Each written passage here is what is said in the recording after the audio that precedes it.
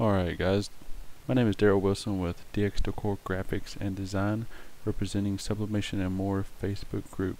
Today I'm going to show you how to make this iPhone or any phone template that you can change the photo of the inside as well as change the background of the images, so you can lay them or display your mock-ups on different backgrounds with different images in the center of the phone case as well. So with that said, let's get started.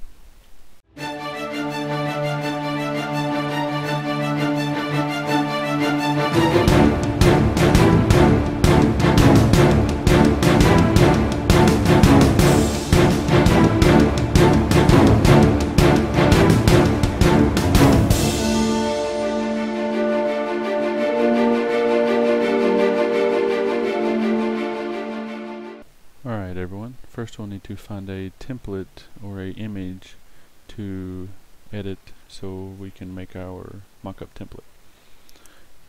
What you just need to do is search for something like, I think I search sublimation cases, and just find one you like.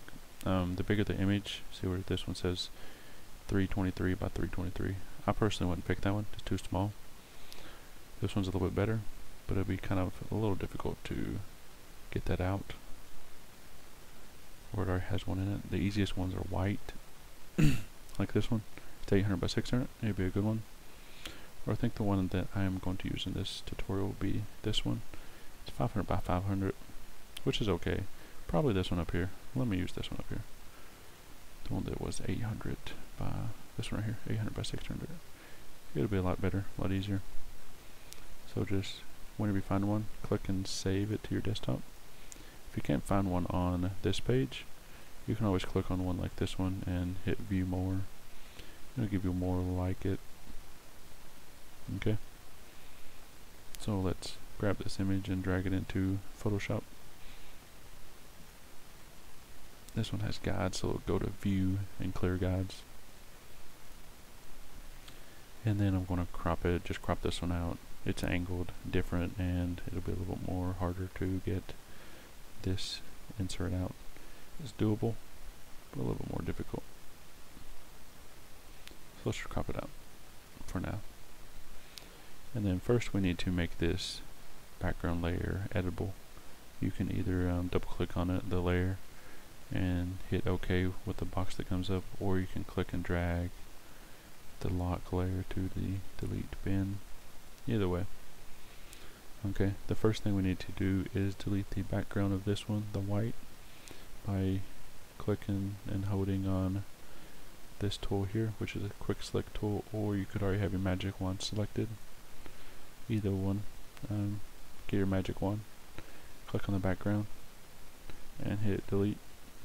This will only work if you have a solid background, work best anyway, if you have a solid background of white or one color. Then hit Control D to deselect the background. Now we need to do the same to the insert, or the inside of the where your picture is going to go. And use your magic wand too, also if it's a solid color. So just click inside of it. What we want to do with this one is copy and paste. So if you hit Control J, it'll copy and paste it above it. Alright, and then go back to your, let's name this one case template, and name this one insert template. So go back to your case layer, select the inside of it again, and then hit backspace to delete it. It appears nothing has happened, but what has actually happened is it's deleted the inside, and then the insert template is laying on top of it, which is where your image will go that you want to display. So I'm just going to show you what I mean by going to my other one and then just dragging in one of these images that I've already have. You just want to drag in any image that you have that you want to display. And I'm going to size this down to my phone case. Hit enter. I hit Control T, which is transform, to size it. And then while you're selected on your image layer, hold Alt and then click in between the two layers, which is your insert layer and your image layer, and this will make a clipping mask inside of the image. Alright, so that's how to do that one. Then all you need to do is have a background, just any background that you have. I'll show you what it looks like.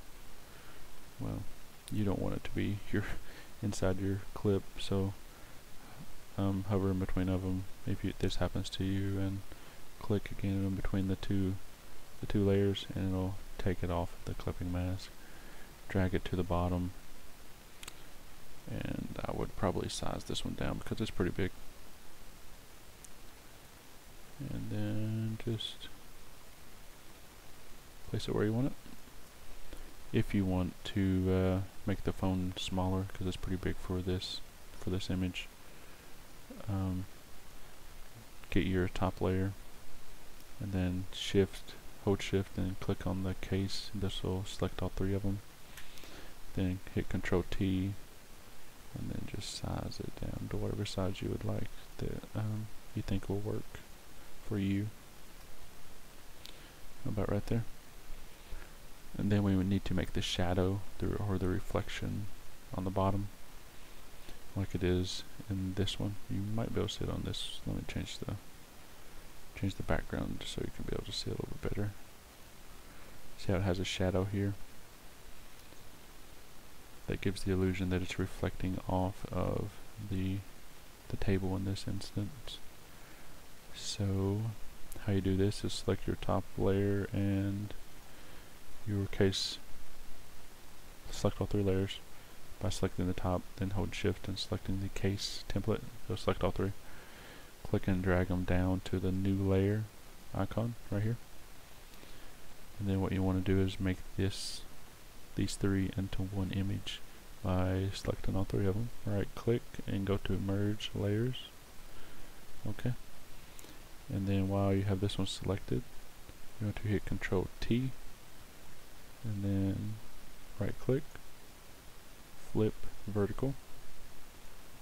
Alright, now it's upside down. If you hold shift and then use your down arrow keys, it'll move it down. Then you want it like right at the bottom of your other one. Right there. Alright, so now you need to make the fade effect. How you do this is selecting the shadow layer. Let's name this one shadow. Then making a layer mask, which is this icon right down here. Or you probably can go to layer mask, then apply, and that'll apply it to the layer that you have selected. Once you have that selected, make sure this white area is selected, and make sure your palettes are black and white. Then go to your gradient tool. Make sure this up here is black to no color. And then if you click and drag up, if you hold shift to drag it up into a straight line, you'll start to fade it away. So once you have it the way you like, you can turn down the opacity. This will kind of blend it in a little bit more, just to make it look like it's a shadow. And basically that one's done. So you'll probably say that was easy because it was a white background and a white insert layer, which is the smartest way to go if you can, because it would take the less time, and it is the easiest way.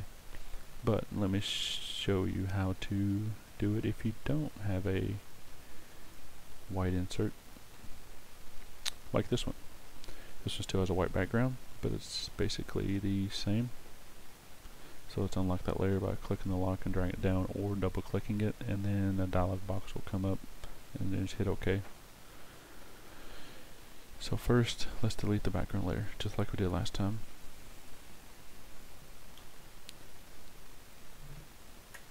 Alright, now we need to do the insert. This time we can't do the magic wand because it won't select each piece the way that we want it to. So in this instance, we will use the quick select tool. This tool isn't perfect, but it's quick. So go over here to your magic wand, click and hold down, and you'll see quick select tool. And then make your brush size a little bit bigger by doing the bracket keys. Left and right bracket key will make it smaller or bigger. And then just click inside the template here. Okay.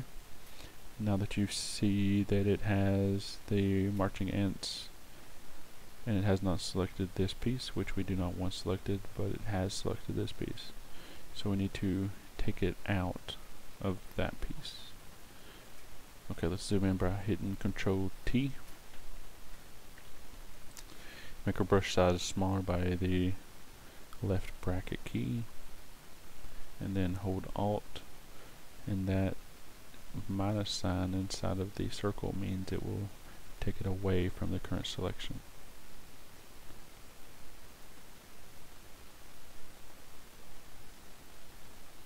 Okay, so it's basically like that. It's not perfect, but it's pretty good. What I'm going to do is, this little piece right here needs to be back selected. Alright, that looks pretty good.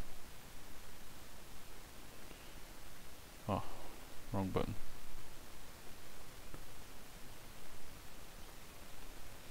I need to select that back, or deselect it back actually, by holding Alt. And there you go.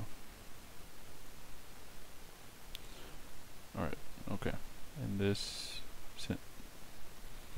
alright, now that you got it selected, the piece that you want, hit Control J, and now you have copied it onto its own layer. Alright. Now we need to delete it off of the case layer. Let's name this case template like we did last time, and name this one insert template.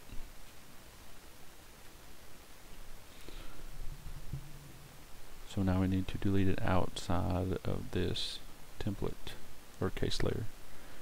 So you can go back and select it all again and do all that again, or you can hold Control and then click on the insert template layer, and it'll bring your marching ants back.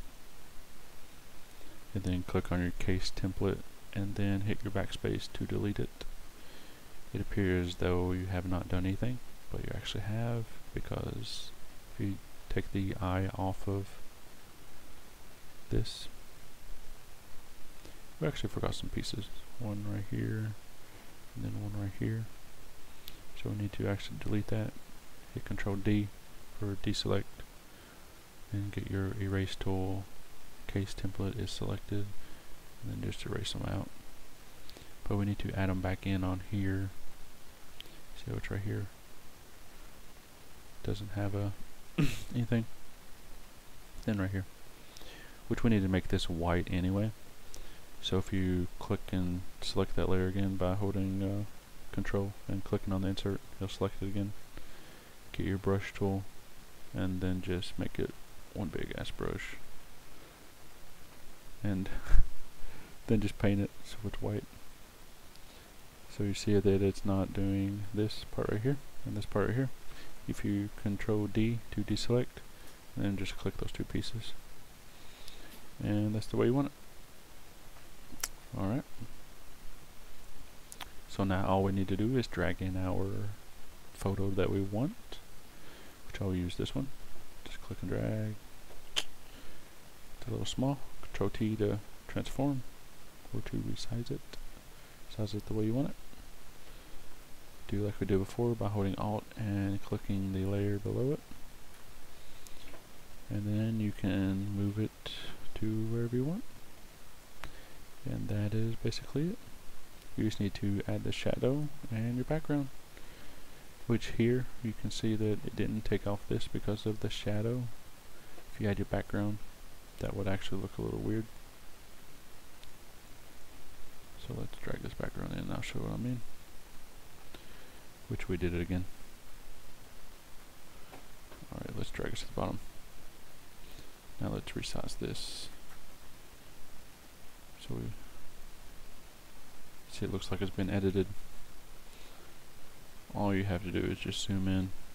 Since it's just that little bitty piece right there, you can do one of two things. You can either use your erase tool, select your case template layer, get your erase tool, and then just very seldomly just delete it out.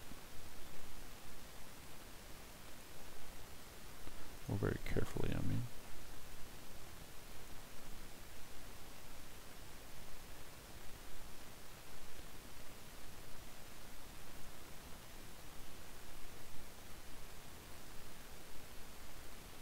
Like that.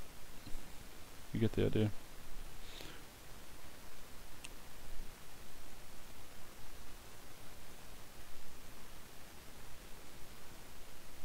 Or you could have used your quick select tool and selected it and then deleted it.